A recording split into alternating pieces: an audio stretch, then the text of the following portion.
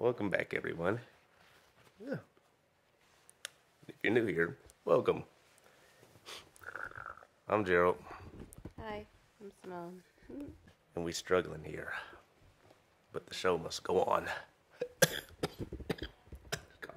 It's the sad part about being an adult. You ain't getting no sick days. And it's always something to do around here, so we just gonna have to tough it out. But not before we hook ourselves up. So let's do that and see if we can fight this bug off. There you go, woman. Would you like to come with me to the store? She said no, if you couldn't hear. I guess I'm on my own for this trip. Guess I'll put on my Purdue hat since they acting like they want to do something in the tournament this year. Back in a second, woman.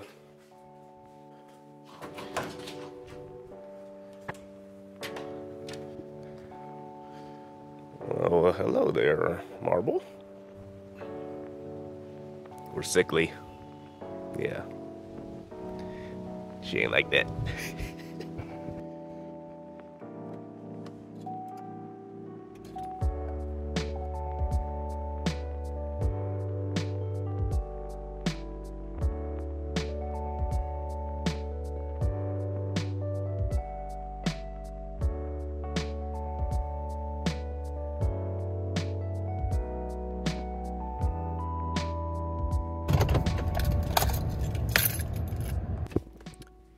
I'm at the store because every time we get sick, I always make us some juice. And I mean every time, so let's grab these ingredients real quick.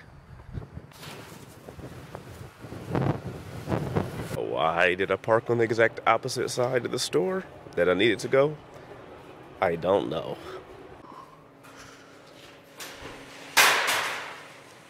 I wish they would have had one of them little bougie carts. Y'all know what I'm talking about, them real little ones that got the top and the bottom. You need a bougie cart for the bougie carrots. Gotta grab the bougie beets too. A few of these.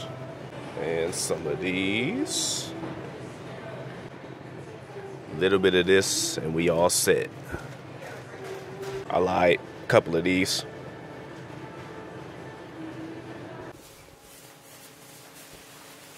Smooth little $18 though.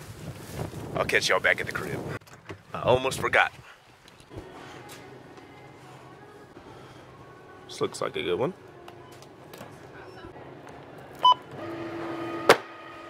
Guess who wanted that? I give you a hint. It wasn't me. Once again, I'll see you back at the house. I'm back with reinforcements. Still got this thing in your nose.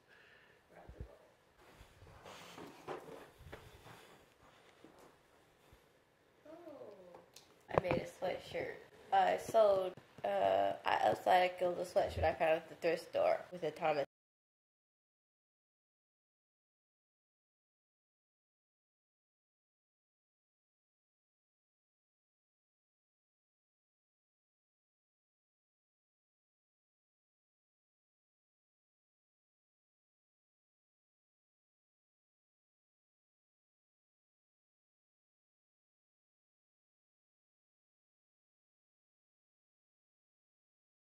How much? Oh, 1,000. Wow. All right. You said you were the big one. Who is Thomas Kincaid?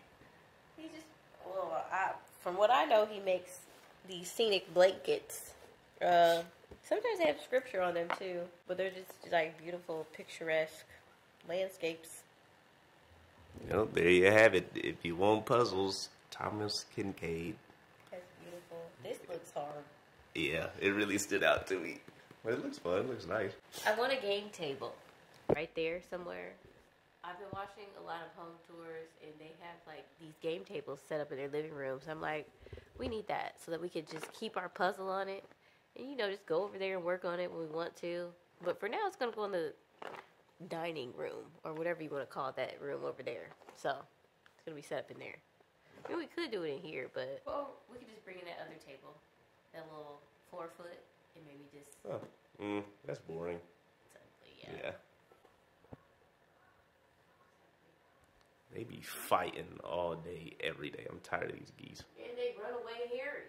They act like this is their territory. This is Harry's territory. This is not theirs. But they come here. So Harry comes. Obviously, he's our pet. He lives here. But then they try to run Harry away every incoming spring. They come here. The geese come here to lay their baby to. I can't even. The geese come here to have their babies. So usually, I'm acting like this. I know this has been happening year over year. We've only seen this once, but once is enough. I think that's the cycle that we're seeing. And then they leave. Harry comes back. Harry and his wife. I don't think they have kids. Wait, what's her name? Harry got a wife. What's her name? Henrietta? Harrietta, excuse me. But yes. She be around here too. They be flying together. We really don't know them apart, but it's usually Harry. And then in the spring, in the late spring, summers, when the turkey come back, the most turkey I've ever seen out here in a single day, and it was just me here. I was working. I look out. There's a couple different stories, but I look out. There was a family reunion of turkeys. Literally 12 turkeys. I think I have a picture. I was about to go on a Zoom call, so I was trying to take a picture. But yeah, there was like 12 turkeys out here. So then another time, the turkey and the deer was playing. So once again, I'm working. It's during the day, whatever. And I look out, and the deer is chasing the turkey, or the turkey is chasing the deer, one of them. But they was having a grand old time. So it's always just fun. That's why I love being here. You really immersed in the nature of it all. Like, you can look out at any moment and just see a fight, playing, babies, anything. Nothing is off limits. So it's fun. Oh, and turtle season is almost back upon us as well. So, every once in a while we'll see a random turtle on the sidewalk right here. Like, where are you going? But Simone love these animals, if you can't tell. She love looking at these animals. Well, the first animal we saw, do you remember the first animal we saw when we got here? No. It was a turtle. Oh, yeah, because it was running. Right. Yes. And that was like my sign. Like, oh, yeah. Y'all got turtles? I used to own turtles, so, yeah. That's all I got to say. I'm done. Maybe we can get healthy now. Yeah. Listen. See, this juice recipe here, I came up with it like 4 years ago. And I was feeling pretty close to exactly how I'm feeling right now. It was like a little bit worse.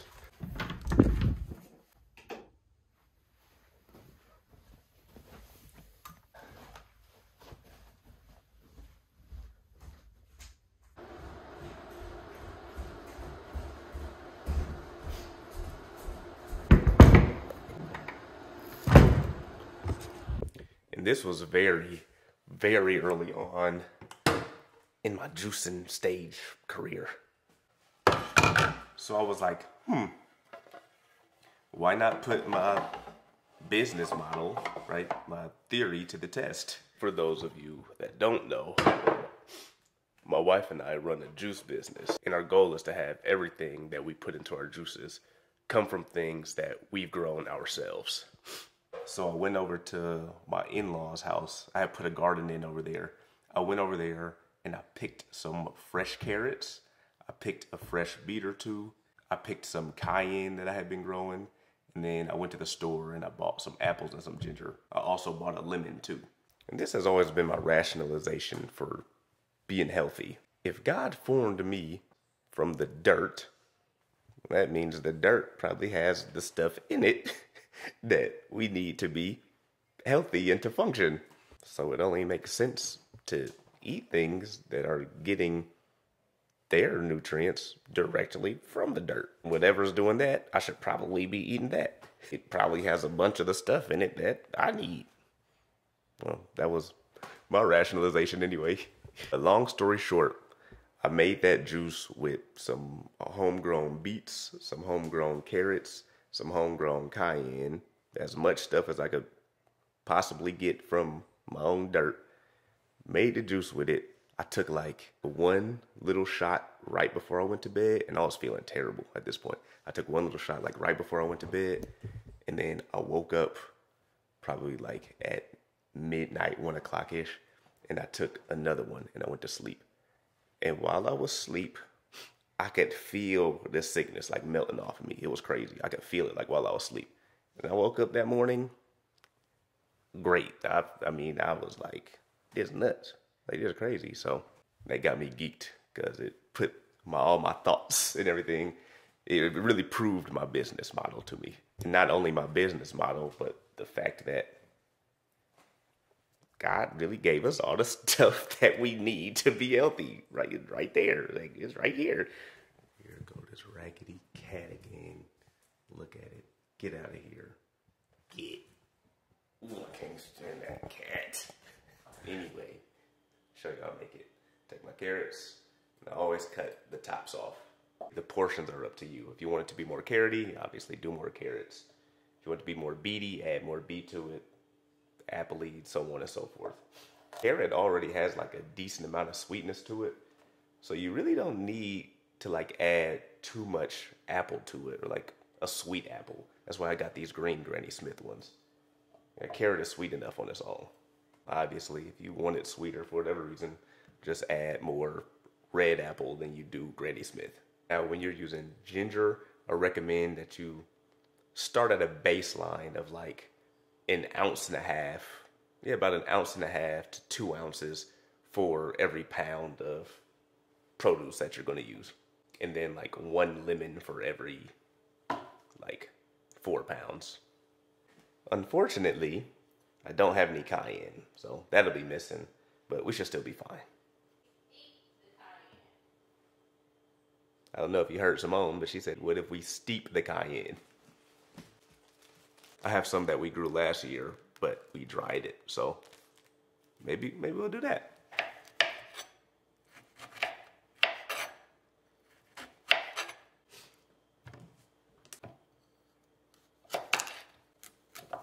Now, the juicer that we use is a really nice juicer, really quality juicer. It's a cold press juicer. It's a Good Nature M1. Very, very, very quality juicer. But for that quality, you're going to pay.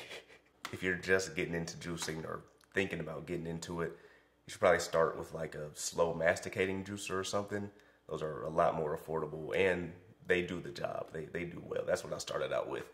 Now, if you're more of a die-hard juicer, this is the one right here. Bring you in close so you can see how it works.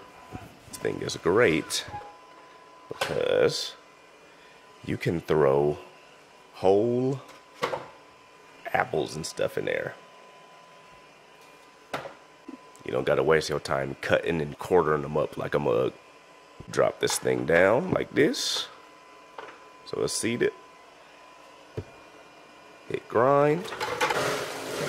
This is the plunger to push it in there. Lift it back up. Same thing over again.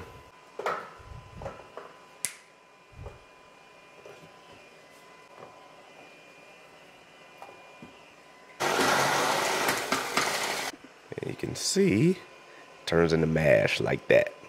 And then these 2 plates right here, this squeezes with like a couple tons of force. I like to do a little pre-press before I actually press it. Drop the lid, hit the press.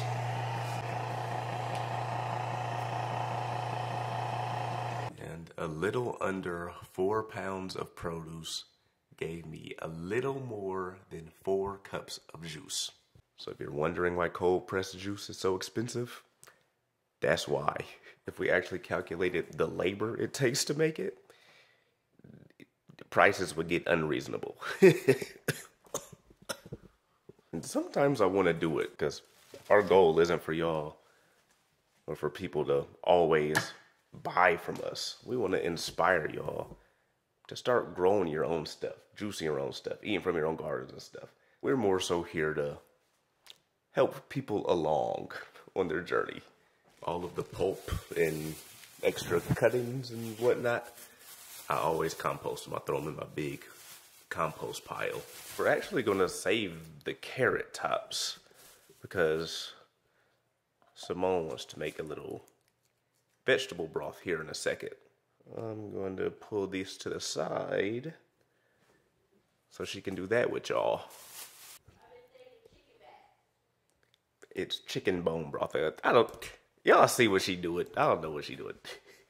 One of the great things about this juicer I didn't get to showcase was like when it's going through its press cycle, I think it's like 1.5 minutes, 2 minutes, like while it's pressing the juice, it gives you like plenty of time to like clean up your station as it's pressing the juice, which is really, really nice. But I didn't do it, so y'all didn't get to see.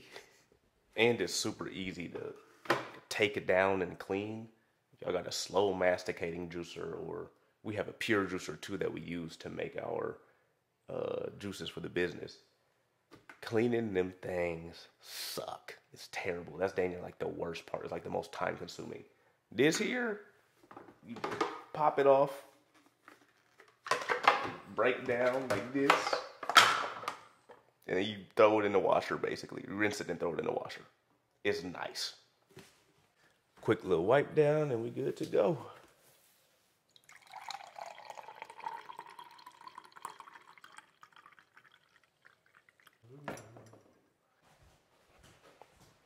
Almost spilled it. Here you go, woman. Here you go, woman. Thanks.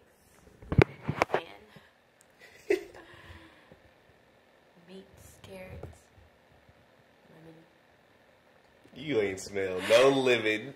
Well, I know there's lemon too. Oh, look at this. Yes, this is so good. Drink it. It's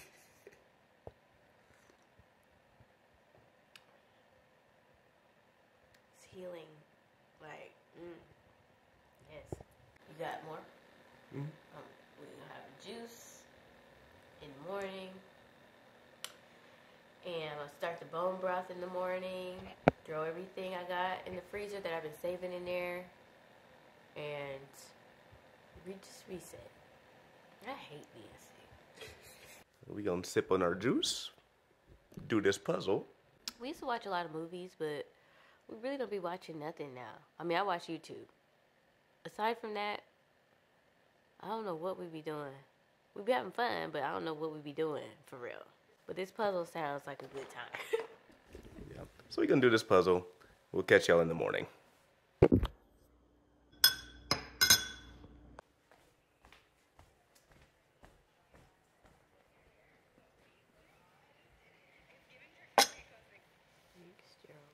I'm feeling decent.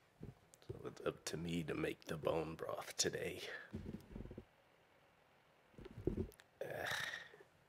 I have no idea what I'm doing, so see how this goes. Would you like to write down the instructions for me? No, I'm just telling you. What do you mean, no? I ain't gonna remember. She talking about some no. All you have to do is take the chicken bones out the freezer. It's in a bag. Cover it with, put it in a pot, cover it with water. Put it on low. That's it. There's some other stuff in the bags, like onion peels and whatever other scraps we done had, so. She's gonna come help me out.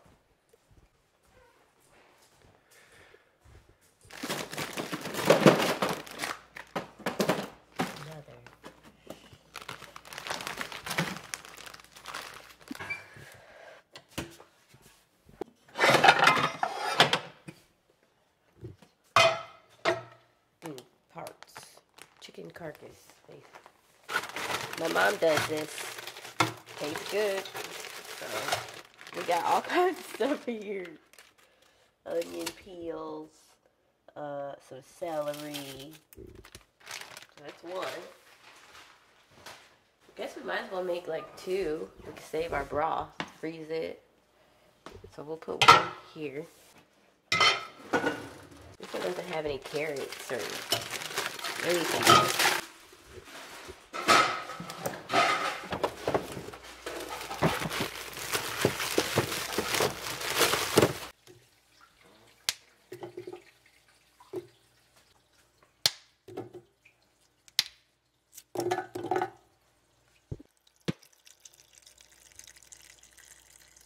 Tablespoon of apple cider vinegar. I think that was a tablespoon. Yeah. But this one is ready to simmer for the next 6 hours. 6 hours? Nobody got no 6 hours to wait for this. I don't really have much of a choice though. So I guess we'll see you in 6 hours. So we're quite a few hours in. This is where we've been. All day. I think I took like 5 naps. I just can't stay awake. Yeah. So I think I gotta get up and pour some water in the pot. Yeah, I gotta pour some water in the pot to make sure the chicken bones covered. But we should be getting close to the end. It's been on for 5 hours now. Ugh. Woo. Well, I guess I'll throw some water on it real quick. If it needs it. Get as much of it covered up as possible.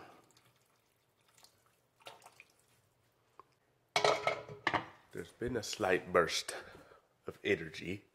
I think we're gonna work on this puzzle again. And by we, mostly Simone. She said I ain't about to do nothing. Which she probably right. I can't do puzzles. My brain ain't built for these. But we gonna try.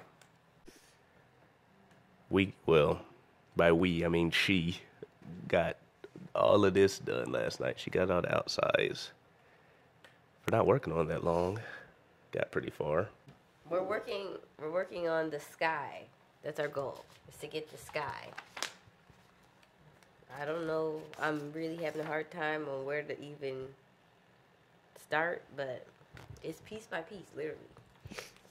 So we gonna work on this. And next time we check in, the bone broth should be done. Should be. You see, we feeling a little better since we have doing this puzzle. We was stuck on that couch. Not 100%, but we getting there. Finally time for the bone broth. We gonna knock the rest of this juice out first though.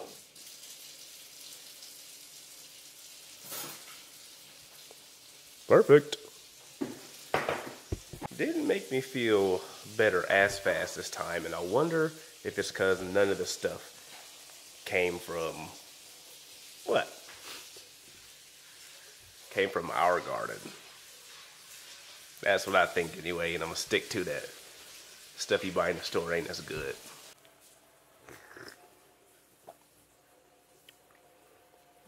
Still did the trick though. Please. Drink it. Get back. What are you doing?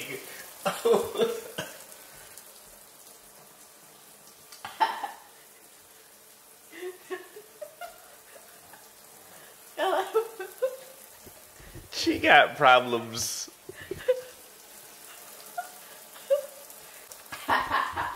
Okay. Finally cleaning up a little bit of something. We ain't done a thing in the last. Yeah, this house kind of a mess. We ain't cleaned up jack. We got teacups all over the place, juice cups all over the place. It's teacup, juice, tea,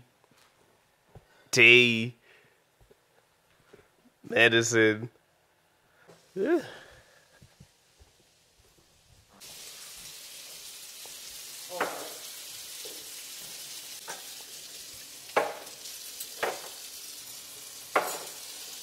Being sick ain't no joke. Let's get into this bone broth, man. Turn these off. Smells good.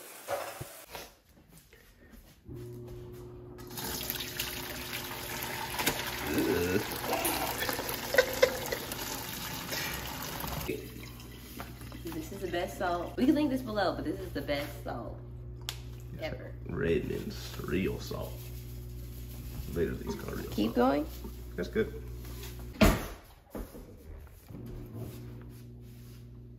Taste this.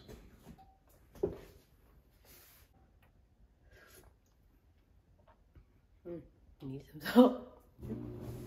I'm just gonna drink it.